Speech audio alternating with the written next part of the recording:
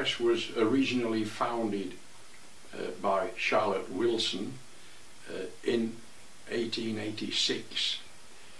She had been working with an anarchist called Nicol on another paper at the time, and she broke with him, and first thing she did was to invite Peter Kropotkin, who had just been released from prison in France, to come to England to write articles for the paper, but she was the editor.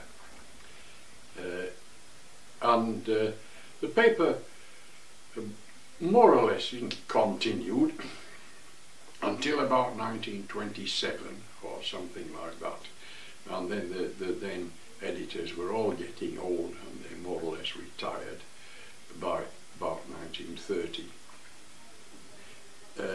When the Spanish Civil War broke out in 1936, a young English anarchist called Vernon Richards decided to start an anarchist paper to support the Spanish anarchists called Spain and the World.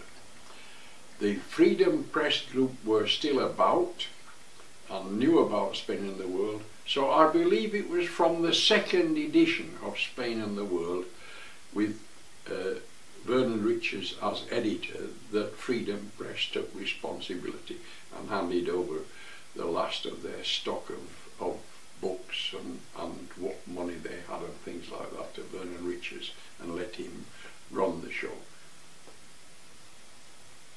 Right. That's from 1936.